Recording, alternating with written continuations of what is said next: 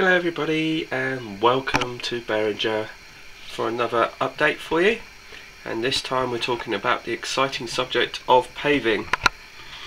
Now a little while ago I said to you that I was going to be doing a bit of a repair job on this one, and I now have done that. It's now one complete sheet and it's now completely flush and it's fine, and it looks so much better now it's been done.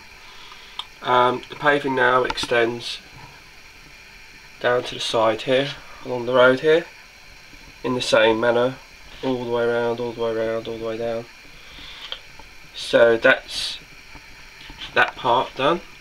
Also, we've done the station also, and the station looks so much better. As you can see, the station's now been done. And also along the back here,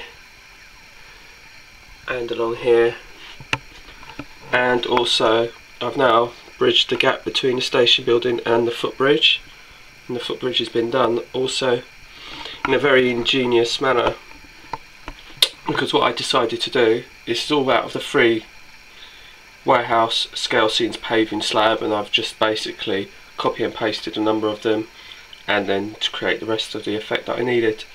So if I just remove this, I'll show you the ingenious way of which I've done this.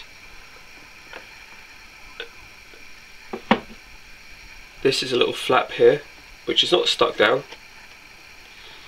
so basically that belongs to the footbridge, and if I need to remove the footbridge, you can remove it without it being stuck down to the main slab here, which is connected to this lift out section. And basically all that, the weight of the station building, it keeps this in place. Also it hides the gap between and bridges the gap between the station building and the footbridge with no unsightly gap.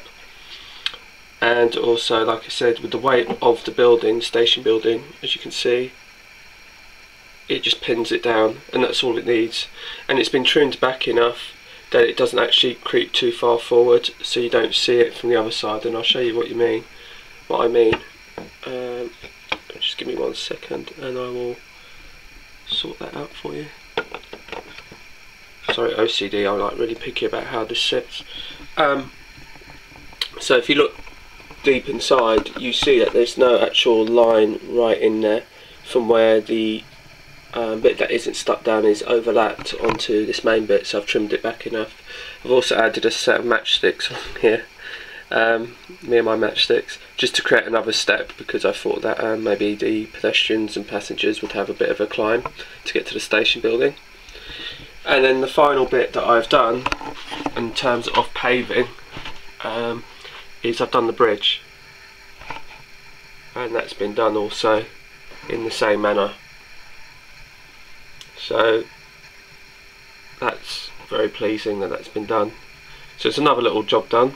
It's a bit time consuming, but I think you'll agree it's very effective when you look at it like that. If I just dip it at this angle, you can see that the fact that there's no gap and no passengers will be committed suicide trying to jump from the station building to the footbridge to get down to the trains, so they'll be happy. A couple of new additions to let you know about. I picked them up from the model store today. One is my little fairway taxi, and that's going to go basically over here at the taxi rank.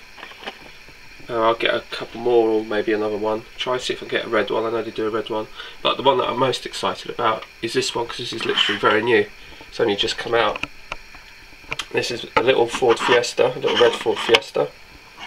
So that will sit very nicely on my 80s layout. So I'm really pleased with that. So I've got a nice little collection of cars as well, which I should probably tell you about at some point. So my next job is to actually do all the advertising, which is what's going to be another time consuming job. If I just move this out of the way. I've been trawling the internet and I've got loads of images which I've saved onto a separate folder to do with the 80s, and I'm just going to resize them, crop them, cut them, and we're going to have probably some along here. We're probably going to have some along the back wall here. Some will be actually attached to the back wall and some will actually be freestanding, because there's a slight gap in the track here, Now there was one or two things I was going to do with that, excuse me, which was either to build or make, well I say build, but it's not really building, it's really just adding some, like an island grass sort of area in the middle here just to separate the two tracks. But what I think I might be doing instead is I might be bringing this line in further and let it follow the natural curve of this one, so there's a bit of a gap on this side and then it will stream down to the back wall on that end. And basically by bringing this track in, I could put some freestanding advertising hoarding along here. So that's a possibility, so that's something I'm going to be working on. For the minute, Sir Island Hill, he's just parked up in platform 1, ready to go with a set of mail coaches. So that'll be probably going tonight at some point. And I'll be doing a running session video soon as well. That's what I need to do. It's one of my next things because it's all work and no play. So yeah, so that's all going to be done, and also not only just the advertising, but I want to try and get some signage up for B&Q and sort of settling that down. I'll just show you the top, you can see how that looks as well.